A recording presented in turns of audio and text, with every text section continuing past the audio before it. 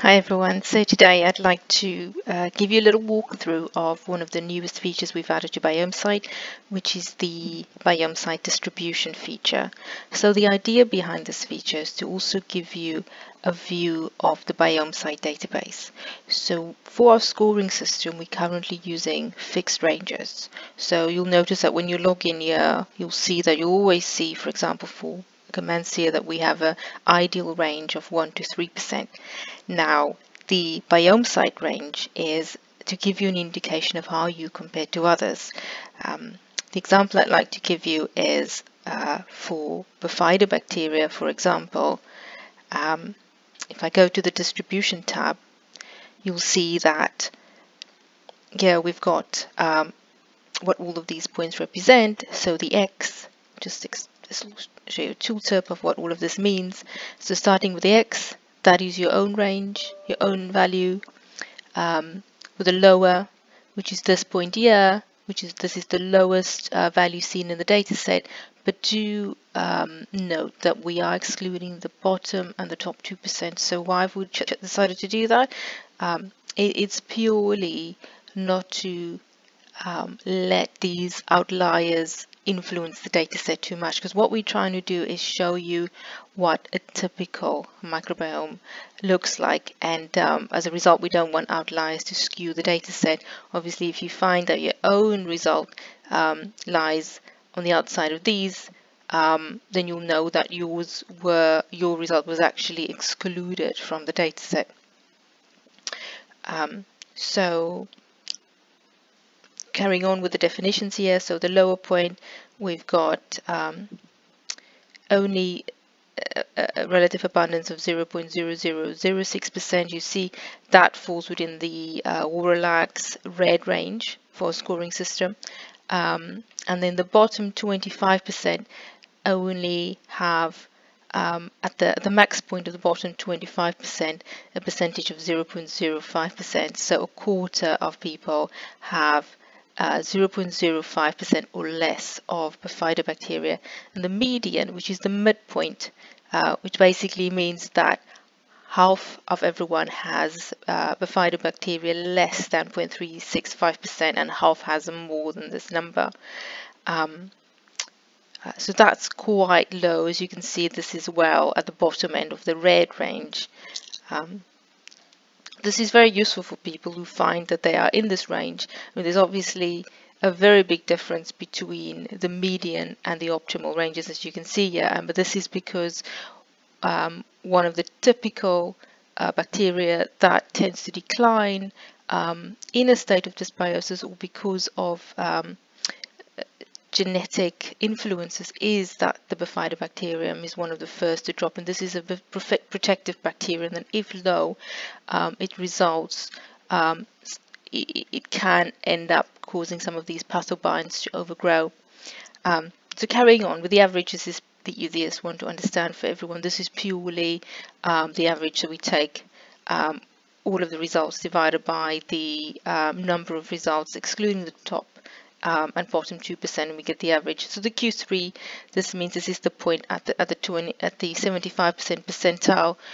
So you can see in my case, I've got a percentage of 1.847%, which puts me snugly in the top 25% of the Biomesight data set.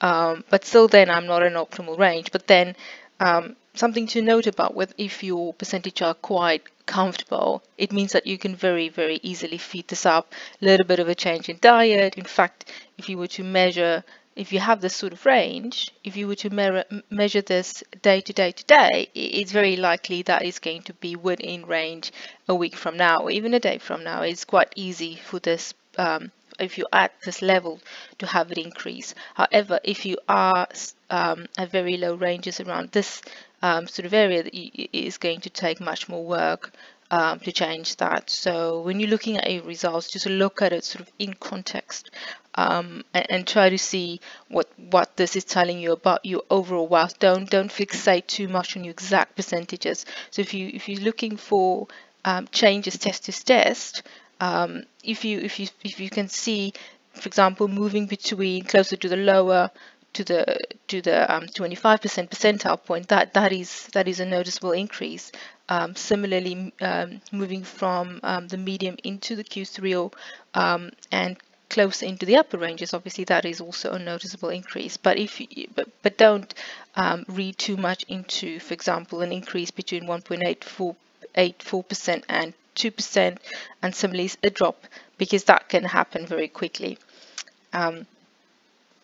So yeah, you'll see that the top upper end of the range can be quite high. Something to bear in mind is that bifidobacterium is a lot higher in children. As you know, we don't have any filters in Biomesight yet. I mean, what we have is that when you are comparing a gut sample, we will show you comparative data for that specific for gut samples, not only but if you have, for example, uploaded a vaginal sample or an oral microbiome sample, we will compare it with those. For example, some of you are also sending in ferments, and that's fine, we'll compare with other ferments, but I mean, we don't drill down into, for example, yogurts versus sauerkrauts or whatever.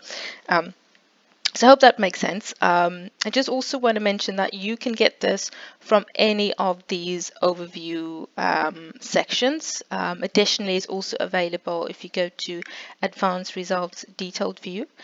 So the reason we've added it in both places is because people like to see how they, obviously how they're doing against a scoring system, but they'd also like to see how they compare to the data set, and just to get some context from that. So when you're going into the advanced results section, this again allows you to see beyond what's in our scoring section. So an example of this, for example, is if you were to go down to the species level, what you could do is, if you want to see what about your results differ the most from the rest, for example. So then you could sort by percentile rank, either ascending or descending. So we start with descending, and you see that I have unusually high Bacteroides miscellaneous. I know exactly why this increased to this type of level. I will admit I was taking Holygos 2FL persistently for many months. I did see my Bacteroides increase in the test that I was taking over time. But at the time, because my bifidobacteria was also increasing to very, very good levels and I was feeling quite good, I didn't initially connect the dots that it was necessarily, I couldn't be sure that it was increasing Bacteroides. But in my case, after a while, it ended up increasing the Bacteroides, but no longer increasing my bifidobacteria. And obviously, this is pretty bad. So you can see here,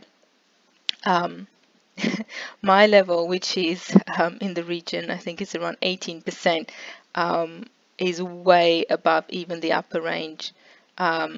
So this is one of the dangers of taking prebiotics. If you are taking prebiotics, you have to be very careful with what that's doing. Pay attention to your symptoms. Obviously, it's very, very hard to tell based on symptoms because there's so many factors that impact. So if you are going to be taking quite unusual specialized prebiotics, especially like synthetic prebiotics like 2FL, then I'd suggest that you test more regularly than I was testing every 3 months. I think it'd be interesting for you if I show you my timeline. I'll come back to that in a minute, but this is an example of how you can see when you definitely now need to take a step back, stop taking that prebiotic. And for somebody like my own, I mean, my gut microbiome is more, I mean, yes, I have a problem with too high Bacteroides and too high biofilm, but other than that, it's a fairly balanced microbiome. So I just have to go with a more vegetarian diet and don't overdo it with artificial synthetic probiotics. So what I've been doing since this latest test is to basically stop my probiotics. I do take the occasional Biomino when I feel like my diet hasn't been best, but other than that, I'm trying to get all of my fiber through diet alone. So that was the outline of the top end. You can similarly sort again ascending. In this case, I'll choose, let's say, Bacteroides vulgaris. You'll see my value 0.01%, whereas the average is 5%. I'm in the bottom 2% percentile. So you can see that definitely this is something where there's an area where I deviate from the norm. Why is that? Probably because I have some Bacteroides species that is a lot higher than most. You can see that when you're looking at my outliers, it's not just Bacteroides mesiliensis, it's also a number of other Bacteroides species that is unusually high. So that's that. I just want to quickly show you my mesiliensis.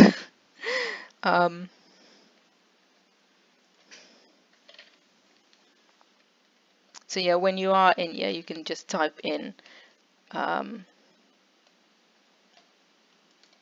you want to look at. So I want to compare that. I want to compare that to my Bacteroides, my Bacteroides overall.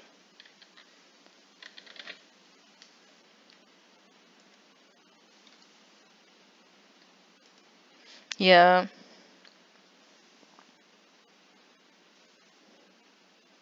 So you can see for two of these, in fact, these were fairly okay. I was in range, optimal range. For I guess these were only 2 days apart. But then I deviated a bit. I don't want to waste time talking through what led to this, but you can see there's a very clear trend, and this is when I was taking my 2FL religiously. So you have to be really careful if you are taking probiotics. That's it.